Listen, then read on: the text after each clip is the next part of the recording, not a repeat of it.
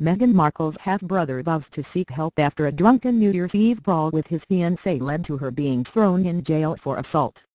Meghan Markle's half-brother Tom last night vowed to seek help after a drunken brawl with his fiancée on New Year's Eve. The flare-up in their Oregon home led to Darlene Brown being thrown into jail for 2 nights for assault. Tom initially told the Mail on Sunday Ms. Brown had began pummeling me in the face with her fists, but last night he changed his tune and said the injuries he sustained were self-inflicted.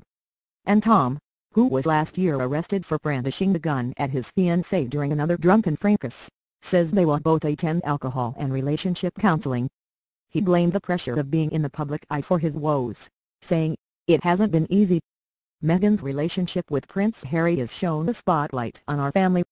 It doesn't help when you have issues and your sister is engaged to royalty. It adds a whole new level of scrutiny. We've been under a lot of stress because of all the attention. At some point you find yourself drinking too much to escape the pressure." As Prince Harry and Ms. Markle reportedly ushered in the New Year partying like tycoons in the millionaire's playground of Monaco, Tom and Darlene were downing beers and whiskey at the decidedly less salubrious Cedarwood Saloon in their hometown of Grants Pass. Tom, 51, who has the same father as Meghan, said he and Darlene, 37, rode at the bar before she stormed off. He returned to their bungalow and continued drinking, becoming increasingly enraged. When Darlene finally came home she immediately began downing a bottle of bourbon. "I said some swear words, it turned into an argument," Tom confessed. Darlene called police, but ended up being arrested herself. "I might have said that Darlene beat me up," Tom said. "She was arrested for domestic violence. It was a big confusion."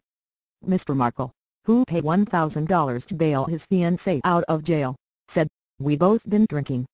I was sitting on the couch and got up really fast, hit myself and gave myself a fat lip." Josephine County District Attorney's Office last night confirmed that Darlene would not face prosecution